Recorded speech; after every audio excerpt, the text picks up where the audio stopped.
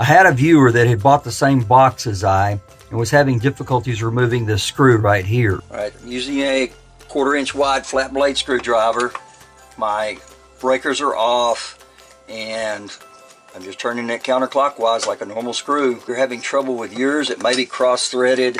Once you take the screw loose, the box lid just slides off. Tab here that fits in this tab right here, so when you put it on, you're hooking it on, slide it down. It's important to get it started, of course, fingers, because you don't want to cross-thread that thing. Tighten it back up.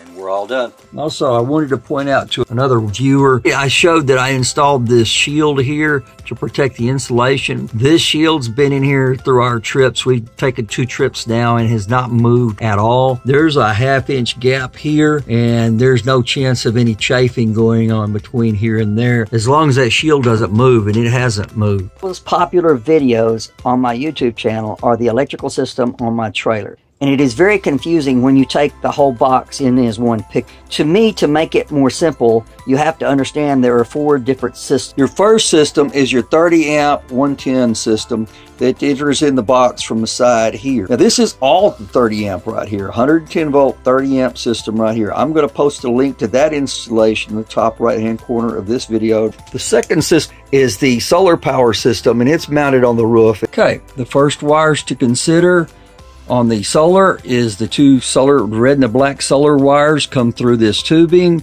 and they enter the box here, and the red wire attaches to a 40 amp breaker here, and the black wire bypasses the breaker and goes into the solar controller on the negative side. The black wire is on the negative side for the solar symbol. The red wire continues on the other side of the breaker.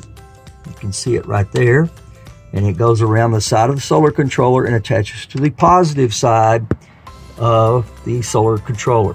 I will post a link to the solar system in the top right hand corner of this video right now. The third system to tie in is the battery bank into the pure sine wave inverter. Now this battery bank is DC electricity, and it will tie into the sine wave inverter that will make it into 110 volt electricity. So now you have this source of 110 volt and these 2 sources of 110 volt as well. For those that have seen my past videos, you would have noticed that all of this 12 volt DC wiring here was red, and all those red wires were very confusing to me. What we have here is my battery bank. I have 4 6 volt 200 amp AGM golf cart battery. I put them in with all the positives on one side and all the negatives on the other side for organization purposes. So what I want is to wire these 2 in for 12 volts and these 2 in for 12 volts, because my lights and my fan and everything else runs off of 12 volts. So the way I do this is I make a short cable and I attach the negative of one to the positive of another. This leaves a negative terminal open and a positive terminal open. If you were to take a voltmeter and measure voltage from here to here, you're going to find 12 volts. Same thing on this side. I have the same 2 batteries, the short cables attaching the negative to a positive, and we have the positive and the negative left open. And so that right there is 12 volts. So now I have a 12 volt system and a 12 volt system. Now I'm going to, this is called series. Now I'm going to hook them up in parallel, this system to this system, and I'm going to have 12 volts coming out, but I'm going to have 400 amps of power available. You'll see I've added this cable from the negative post here to the negative post here, and another cable from the positive post here to the positive post here. Now it's time to connect the battery bank to the solar controller so that the solar panels can charge the batteries. Now I've added 2 wires to attach the batteries to the solar controller. I'm using white and green rather than red and black to eliminate confusion. So I'm using a white wire here from the positive post, and it runs around here to another 40 amp breaker right there. Then on the other side of the 40 amp breaker, white wire comes up and it goes back down, runs around the side here and attaches to the positive battery posts on the solar controller. For the negative side, I've got a green wire for the ground, and it's attaching to the negative side of the battery, and it drops down and goes around to the side here and attaches to the negative side of the battery connection for the solar controller. So now we just have the batteries connected to the solar controller, and the solar controller and the solar panels are powering the battery. Now, for 12 volt accessories, since I have 12 volt power here, I'm going to add this fuse box in and 12-volt cigarette lighter for anything that might be needed down the road. This is a marine style 12-volt fuse box, and I have wired it into the batteries using a green wire and a white wire. So the green wire is attached to the negative cable of the battery and it winds around to the negative side of the box. And then the white wire is on the positive side of the box, and it travels down all the way down to the side here and attaches to the positive side here of the solar controller. Now I would have 12 volts available up here in this box. Now I've wired in the 12-volt cigarette lighter. So I've taken the red and the black wires from the 12-volt cigarette lighter. The black wire attaches to the ground side. The red wire attaches to one of the positive sides here. And we have a 10-amp fuse. And you can see how these are just little Phillips screws. And so you just screw it right in and then put in a 10-amp fuse. And now I have the red and the black wire here that came from the ceiling fan, and it loops around behind the breaker here. It might look like it's attached, but it's not. And I've got the black wire attached to the ground and the red wire attached to a different screw, and a separate 10-amp fuse here that will protect that circuit. I'm using a 10-amp fuse, and that is dictated to me by the manufacturer of the Max Air fan. And now you can see where the red and the black wire come from the sink pump, and they come up all the way over here and loop around, and the red wire is attached to the fuse block, and we have another 10-amp fuse here protecting that circuit. All right, so I have a 1500 watt PS 1005 pure sine wave converter, and on this side over here it's going to have a space for a red positive and a black negative cable.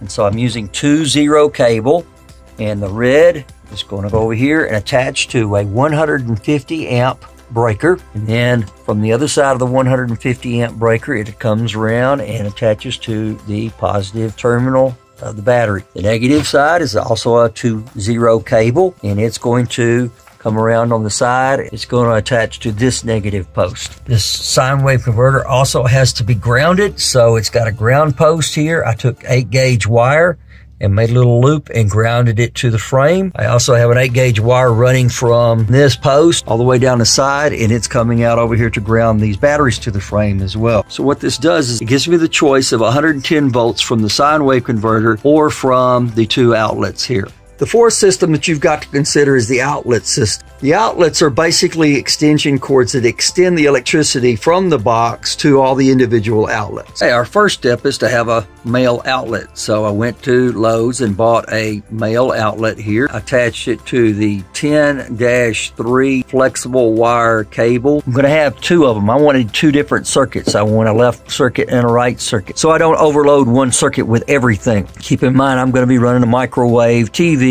and several other lights and the heater. And this cable here doesn't branch out at this point. It's solid, and it runs alongside the batteries and outside of the battery box right there. And it goes out here through this protective tubing, and it powers the refrigerator, and it powers this power strip here, and it powers these outlets over here for the TV and various chargers. The other cable here, it attaches to this union here, which I'm going to finish with black tape in a minute. Okay, now you can see I have my short outlet here. This is going to be from my plug-in to the other 2 cables.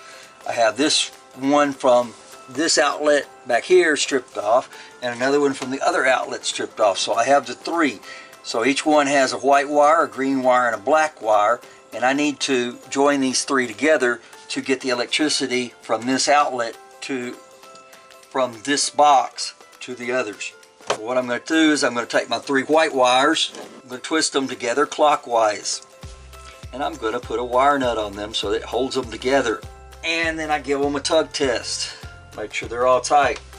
Next, I'm going to wrap the white wires with some black electrical tape. Now I'm going to take the green wires and twist them together clockwise. Make sure they're all good and tight together, and put a wire nut on them. Give them the tug test as well, and then I'm going to wrap them with electrical tape. And now I've got to do the same thing with the black wires. Just twist them together, the wire nut on them, the tug test, make sure they're all tight with electrical tape. We have all 3 of them wrapped, ready to go. Now it's able to be plugged into the wall here. and it branches this direction to go to this wall outlet, and it splits off and it goes down the top here all the way to that wall outlet. So it provides electricity for that outlet on that end of the box, and it provides electricity for the outlet on this end of the box. I know there are converters and automatic systems that will switch from the solar to the shore power. I don't have one of those. For me and my purpose, it's one more system to fail. And again, I'll post a link to a video installing the outlets in the top right hand corner of this video. Please click on that subscribe button down there in the bottom corner. Thank you for watching. Talk to you soon.